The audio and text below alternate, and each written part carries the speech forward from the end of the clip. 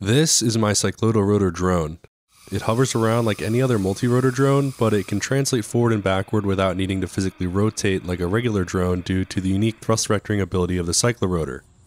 I really want to test the Cyclorotor at much higher inflow speeds, so we're going to design and build some easier to assemble 3D printed rotors and slap them on an airplane to see how it flies.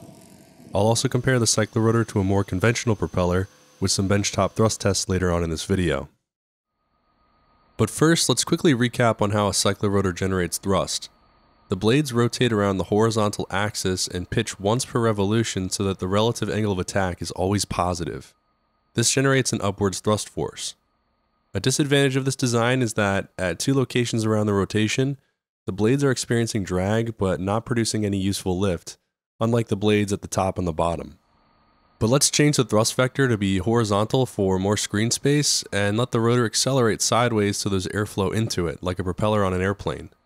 The leading and trailing blades are still producing a forward thrust force, but now the lower advancing blade is acting like a wing and providing an upward lift force.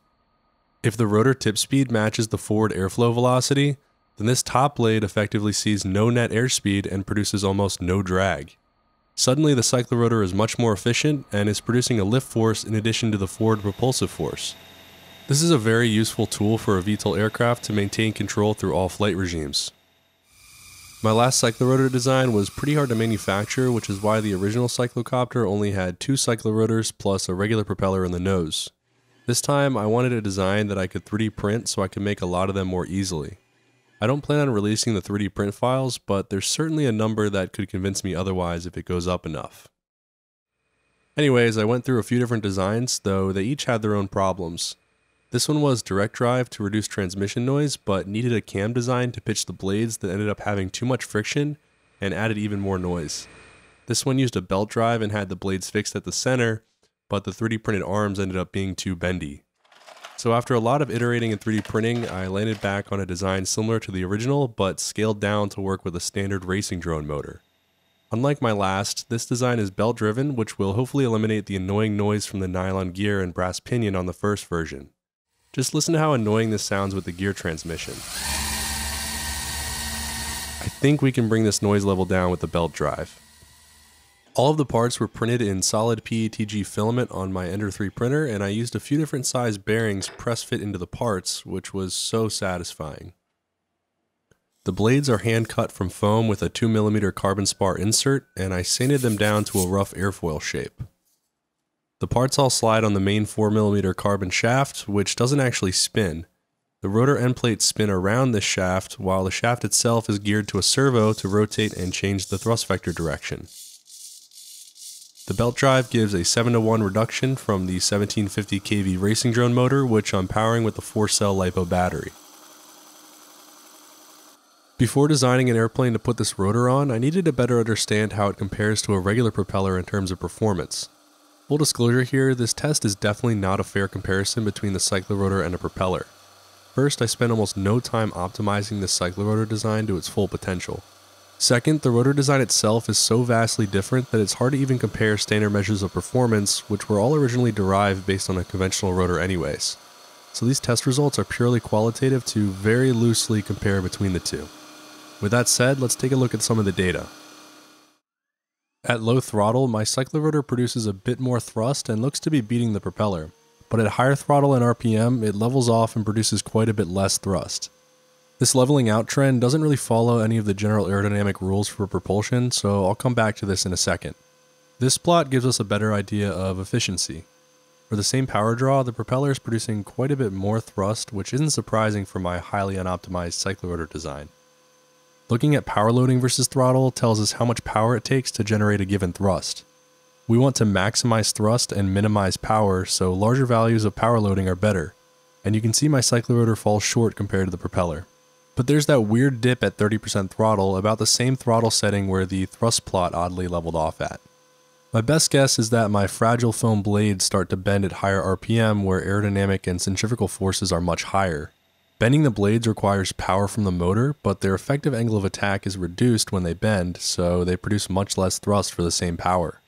I'm happy enough with these results to move on, but in the next Cyclorotor design, I'll be sure to stiffen the blades up, maybe with some carbon fiber. Although the power loading and general efficiency is comparatively worse for my Cyclorotor design, that doesn't mean it's entirely useless as a propulsion system.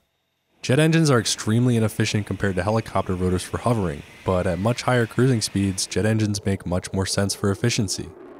The Cyclorotor is simply another option in the design space that could be useful, and in some cases better for certain applications. One area the Cyclorotor beats the propeller is in rotor noise produced, which is far lower in volume and less annoying than a propeller. Just listen.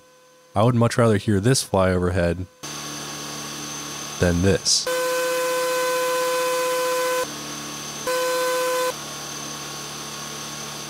With the testing out of the way, it was finally time to design an airplane to put the Cyclorotors on, so I drew up this simple design with 2 Cyclorotors at the front and got to building. Little did I know, I accidentally recreated one of the original historical cycloplane designs, but this one never flew. So let's take mine out and see how it flies. Please work. I actually 3D printed some new stiffer blades with lightweight PLA filament that produced some more thrust, but I didn't get a chance to test them on the thrust stand before I found a day to fly between my job and the weather. And you're about to see why I wasn't able to collect data after the maiden flights, so stay tuned for that. Oh, we got a RC car friend over there. Mine's cooler.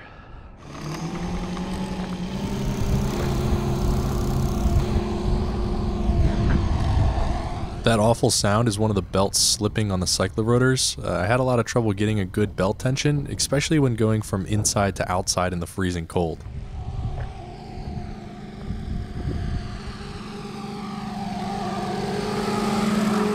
Oh wow, the belts are so loose. The belt is so loose. Oh, and I think I smell burning. It might be burning out the motor with the loose belt. Oh, that's not a good smell. That smells very warm. Despite the belt tension issue, I was really impressed with the short takeoff and lower throttle it required once up to speed in the air. So I retensioned the belt on the loose Cyclorotor and lined up for another flight.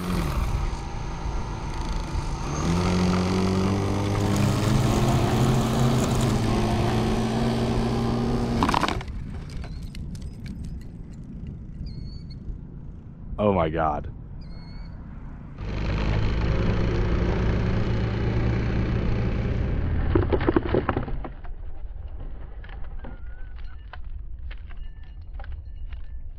That wasn't supposed to happen. Oh no. There's so many parts. There's some blades, there's probably some bearings scattered around here. That piece is probably important. And there's the plane.